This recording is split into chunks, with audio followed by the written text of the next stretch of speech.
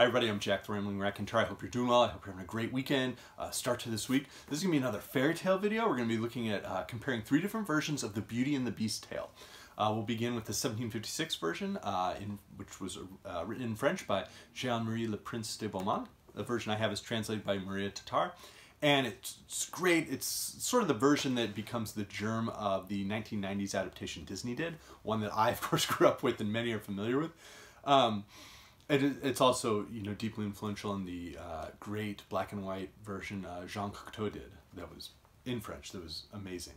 Then we'll look at The Frog King, or Iron Heinrich, this weird coda to the fairy tale, by the brothers Grimm from the 19th century. And we'll finally close out with what, to my mind, is one of the great modern retellings of any tale, and that is, of course, The Tiger's Bride by Angela Carter from 1979. Just a marvelous, marvelous tale. Spoilers will abound, so if you've never treated yourself to these, I'll try to throw some links in the description box. I don't know if the Carter one's in public domain yet, but enjoy, and then share your thoughts as well.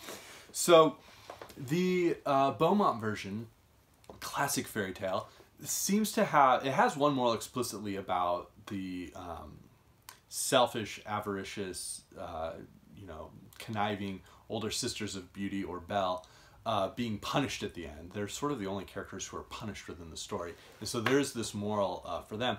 But the real moral within the story seems to be this idea of a young woman, a young bride, without blemish,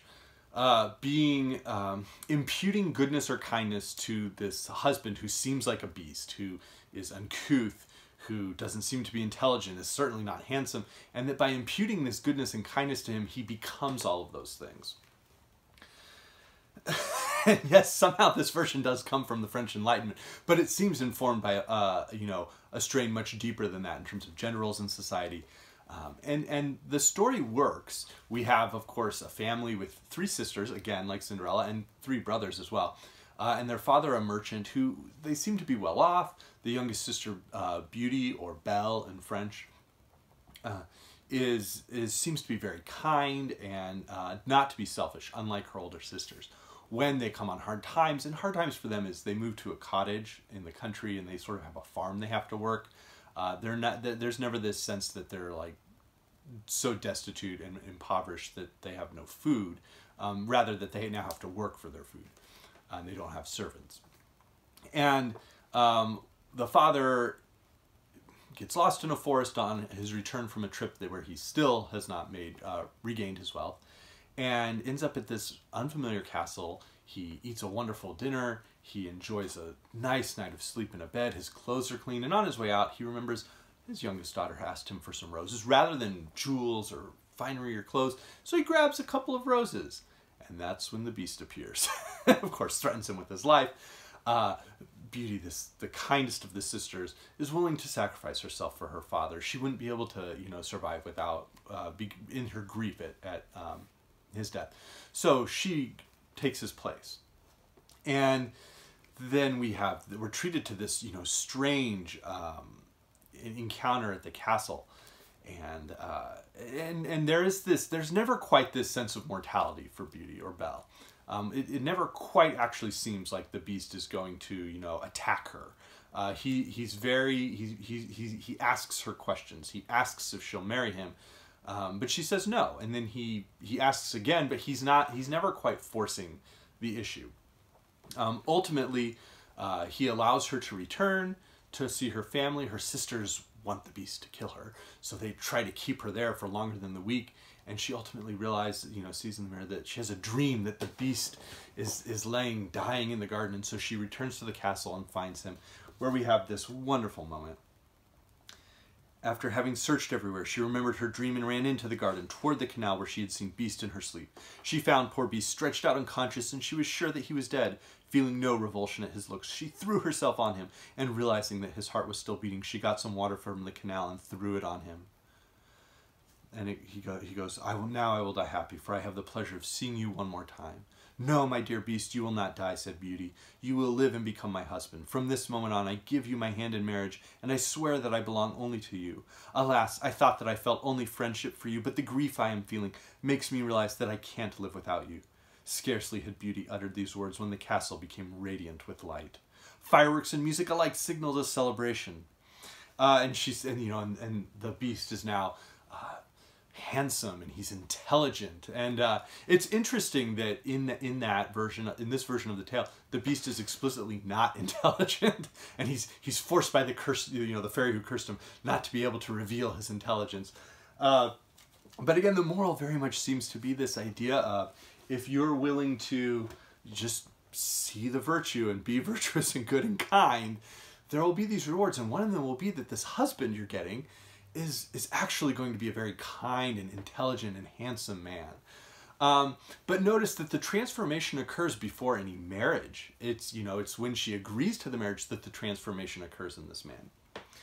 That's not quite the case with the Frog King. So the Frog King is just this very short snippet. It's incredibly well known. Some scholars of fairy tales regard it as a different tale type.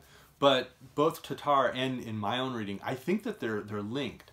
And it's linked in this idea of the transformation in the husband. And there's an interesting version with the Swan Maidens that I almost want to do like another video later in the year on, just because it's such a different aspect from the way these three relate to each other. But within the Frog King, we now have a princess. It's the Brothers Grimm, so there's a lot more like royalty. We have this princess. There's not as many merchants. We have this princess. She's playing with this golden bauble she has. It falls into the well and she can't get it. And that's where the frog appears. And he goes, I'll get it, but you have to promise that you'll, let me be your friend and eat at your table and stay at your side and sleep in your bed with you. And she thinks, whatever, he's still a frog. He recovers it, and then, he's back. And the king says, well, you gotta, her father, the king, is like, you gotta let you made your promise, you kept your word. The princess is not having this. She has to eat with the frog, and she's disgusted, and everybody else is kind of, oh yeah. And then it's time, the frog gets to come up to her bedroom as well. And then finally, the frog says, like, is in bed with her, I need to be closer, I need to be closer. And that's when she just has this act of passion. Far from saying, I'm going to marry you, like, I love you, I've missed you, and that's why I've realized I love you. She takes the frog and hurls it against the wall to kill it. And instead of a frog hitting the wall, it's a handsome prince who has his own kingdom for her. And then there's this weird coda with Iron Heinrich, who is the frog's former manservant, who had his heart was going to break from grief, so he had 3 iron rings put around it. And then on the way off to the prince's, magical kingdom, Iron Heinrich is there on the carriage, and they think the carriage is breaking because it's the iron rings breaking off his heart. What a weird coda. I don't know what the significance of that is. But to this one, I think it's very important that the transformation is no longer occurring at this act of marriage, but rather when they're in a bed together, and that there's an act of passion within the bedroom that is creating the transformation here. And I think this gets to a much darker side of that tale.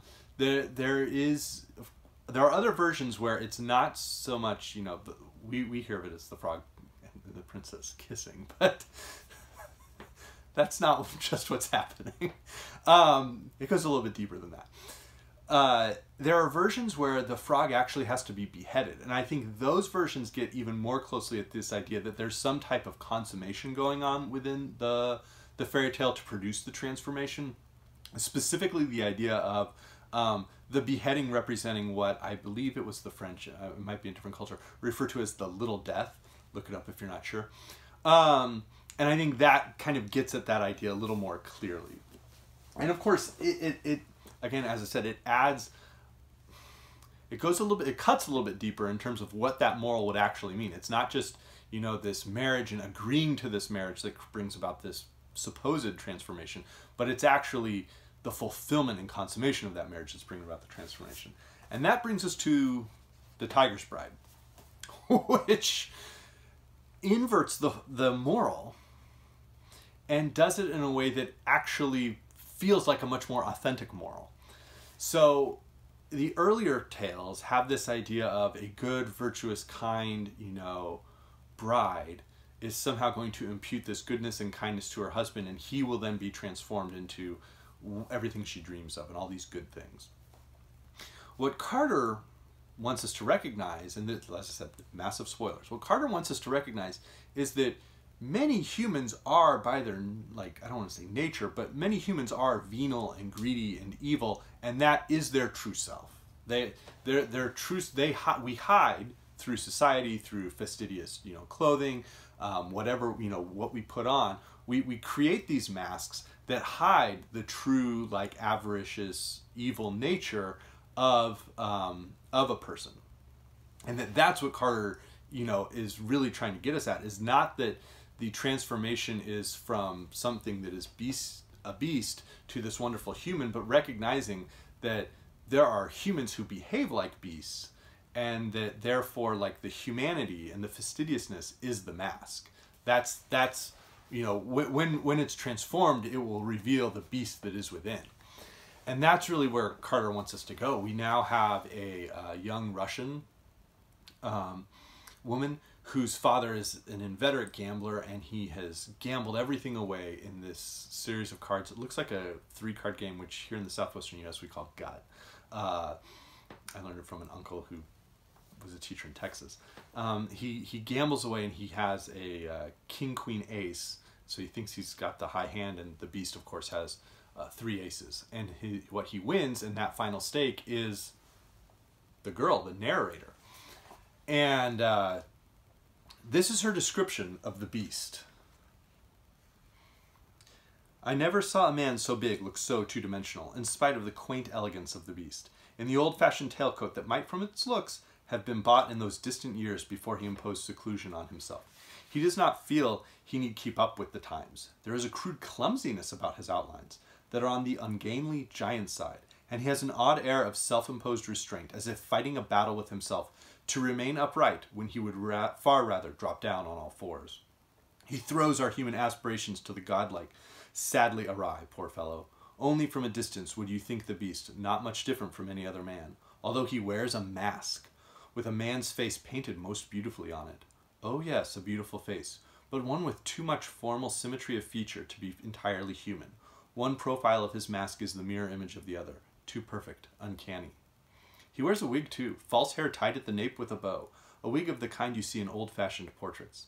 A chaste silk stock stuck with pearl hides his throat, and gloves of blonde kid that are yet so huge and clumsy they do not seem to cover hands. He is a carnival figure made of papier-mâché and crepe hair, and yet he has the devil's knack at cards. And his masked voice echoes as from a great distance, and he has such a growling impediment in his speech that only his valet, who understands him, can interpret for him. We have this marvelous description of what is very clearly a beast in human clothing, and the way he dresses like an old-fashioned noble, and that sentence, that marvelous sentence where it talks about how it's everything he can do to keep himself upright when he would much rather be on all fours.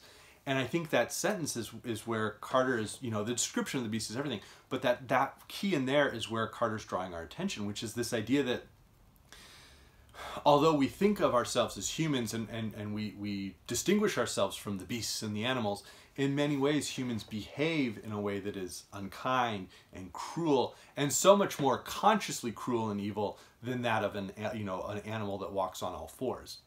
And while the beast may be struggling to hold himself upright, the narrator's father is firmly not just on all fours, but is just a disaster. And so winning, this new bride, the beast has her taken to his castle, and he then says that he, the stake that would allow her to be returned would be if she would undress for him. And in a sense, this unmasking idea. And she, of course, refuses. And ultimately, he unmasks himself and reveals that he is a beast. He is a tiger. He's not a human. And she's kind of known this the whole time. And then as she sees, her father's response at receiving money and being able to, be free and such, the bride herself undresses before the beast, reveals her true self, and then we have this absolutely astonishing ending. Slowly, slowly, he began to drag his heavy, gleaming weight across the floor towards me. A tremendous throbbing as of the engine that makes the earth turn filled the little room. He had begun to purr. The sweet thunder of this purr shook the old walls, made the shutters batter the windows until they burst apart, and let in the white light of the snowy moon. Tiles came crashing down from the roof. I heard them fall into the courtyard far below. The reverberations of his purring rocked the foundations of the house. The walls began to dance. I thought, it will all fall. Everything will disintegrate. He dragged himself closer and closer to me until I felt the harsh velvet of his head against my hand. Then a tongue, abrasive as sandpaper. He would lick the skin off me. And each stroke of his tongue ripped off skin after successive skin, all the skins of a life in the world, and left behind a nascent patina of shining hairs. My earrings turned back to water and trickled down my shoulders. I shoved the drops off my beautiful fur. And so, as I had said, Carter inverts the tale, and so it is not that this bride is going to redeem this beast and turn him into a human. This beast is instead going to reveal who he truly is. She will reveal who she truly is, and they will no longer, have to be part of this, the hypocrisy of this human society that she has been forced to inhabit. There is one other aspect that seems to be like a pretty clear nod in that direction, in addition to all of, the shaking of the house. And that is that where in Beaumont we had the first encounter with the beast involves the Beauty's father grabbing the roses. In this one, in The Tiger's Bride, she goes to take a rose for her to send to her father, this white rose, and when she does, the thorns cause her to bleed on the white rose. And I think that symbolism is pretty clear what that's supposed to be, and sends that. And so there are just these little ways where Carter takes the aspects of the original fairy tale and then makes it very, inverts it, makes it just really clear that the moral of this like beautiful transformation needs to be looked at from a more realistic and authentic perspective. And it's why it's one of my all-time favorite tales.